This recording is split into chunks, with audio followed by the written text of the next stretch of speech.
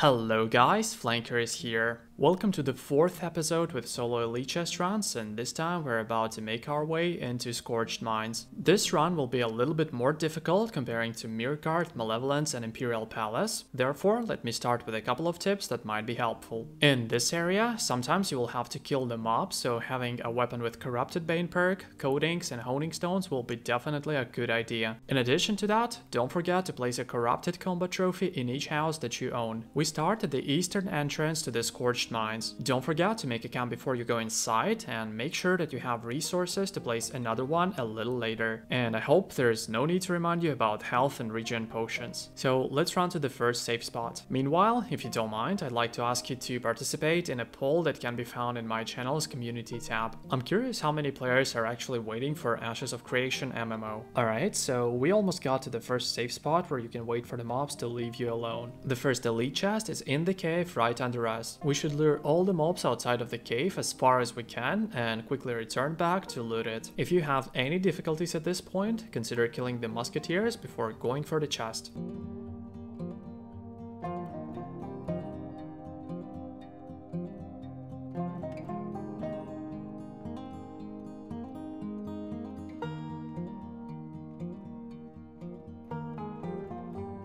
Now let's run to the next chest. It was a sad moment when I was about to realize that coming here in the evening, mildly speaking, was not the smartest idea, because other players and trains kept constantly killing the mobs and I wasted a lot of time waiting for them to respawn. On the other hand, it might be a good idea for you to do this run in the peak time, because in this case it will be much easier. There are two easy ways to loot this elite chest, but prior to that you need to get rid of the musketeers. The first option is to aggro the boss while standing on the rocks right next to him, wait for him to reset and then do what needs to be done. The second option is to attack him, lure away and then quickly run back to loot the chest.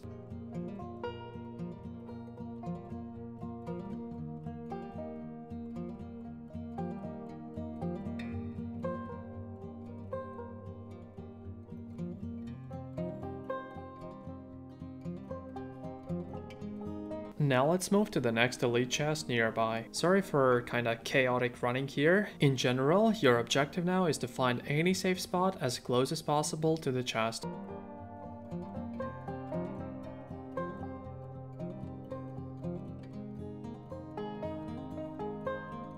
Now it's time to kill all the musketeers here. Don't forget to use your coatings and honing stones to deal with them as fast as possible.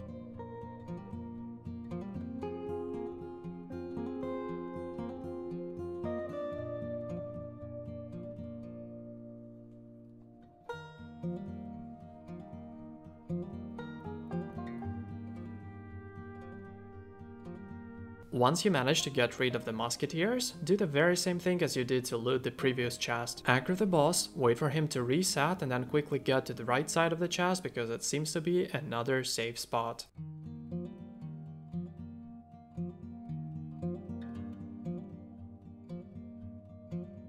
Same thing here, get to the safe spot and eliminate all ranged mobs.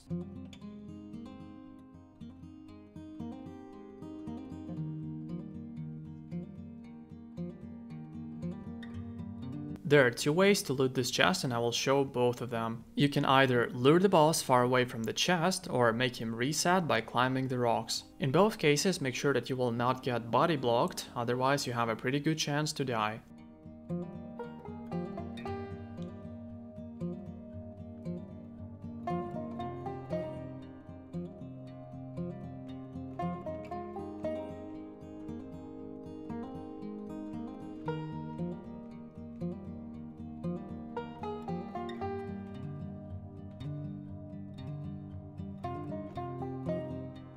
This is our next safe spot. Prior to going for the next elite chest, I recommend you to take a camp nearby or make your own. After that, return back.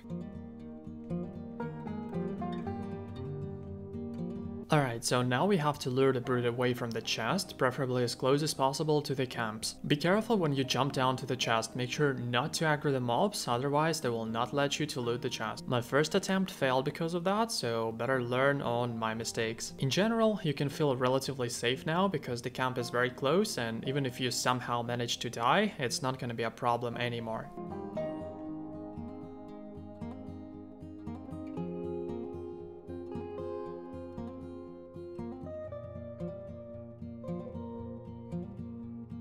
While we are running to the next chest, if this video is helpful, please consider leaving a like and subscribing for more guides. I hope you know that I will not disappoint you.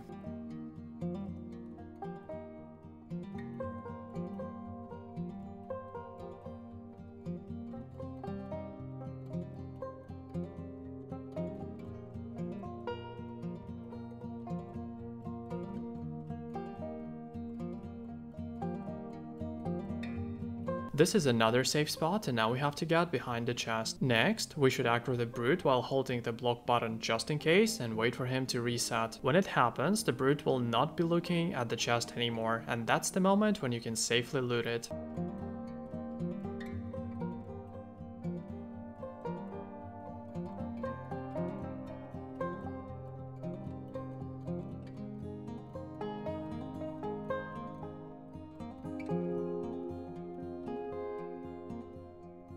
Here you need to do absolutely the same thing as with the first chest. First, pull all the mobs out of the cave and then quickly run back to loot the chest. And once again, if something goes wrong, then try killing the musketeers first.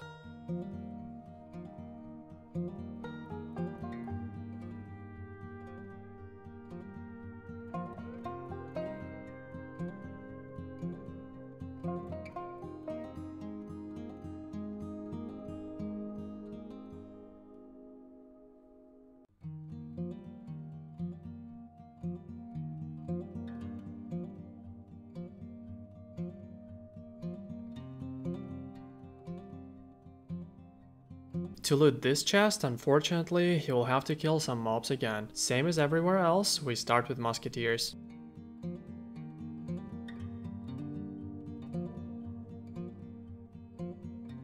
Now you should attack the boss and make him run all the way around. As soon as he comes close to you, climb the rocks and run to the chest. One of the mobs will follow me and somehow manage to miss, so the first attempt is not 100% fair. Therefore, I will do it again. And to deal with this mob, you should either kill him or just make sure to pull him together with the boss.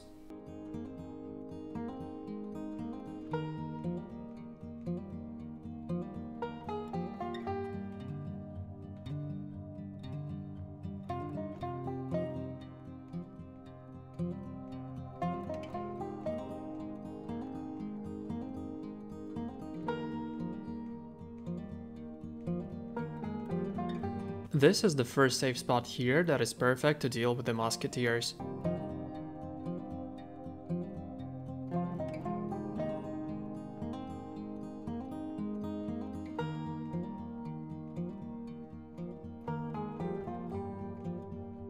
As soon as all ranged mobs are neutralized, go to the second safe spot. Looting this chest is gonna be very easy. Just attack the boss, wait for him to reset, and go for it.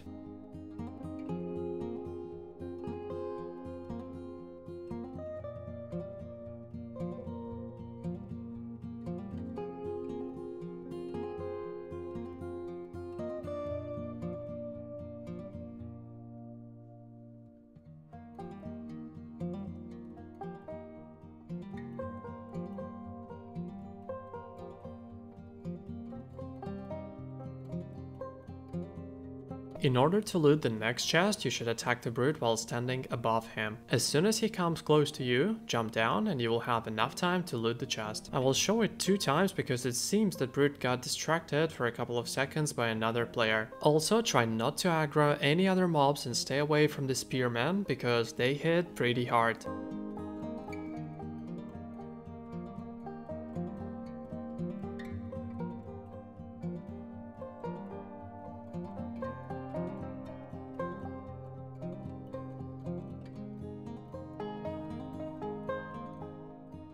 So at this point of time, I suppose you already know what to do. We got to the safe zone, and first of all, we must get rid of everything that can shoot us.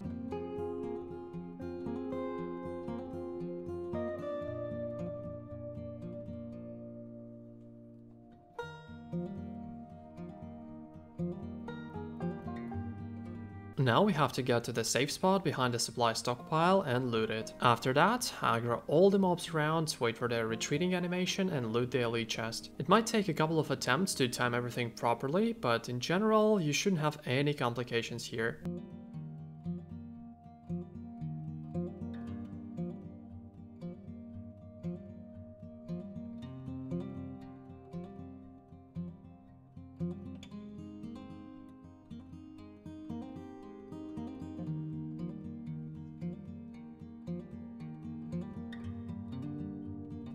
This is gonna be the last elite chest in Scorched Mines. If you made it this far, congratulations. As I mentioned earlier, I also have videos with solo runs in Imperial Palace, Malevolence and Mirgard, so feel free to check them out and subscribe for more. Also, I would really appreciate if you leave a like to this video. Thank you for watching, I am Flanker, and I wish you luck in Eternum.